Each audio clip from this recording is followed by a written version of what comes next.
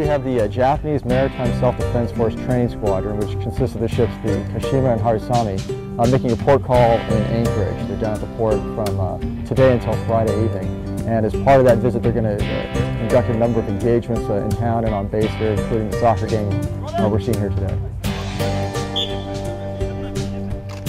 Really, it's just an engagement for our military personnel to meet their military personnel, and these guys have been underway from Japan since May with important visits throughout North and South America, but this is just a good opportunity for them to get off the ship and stretch their legs, because there's not a lot of that to do when you're underway.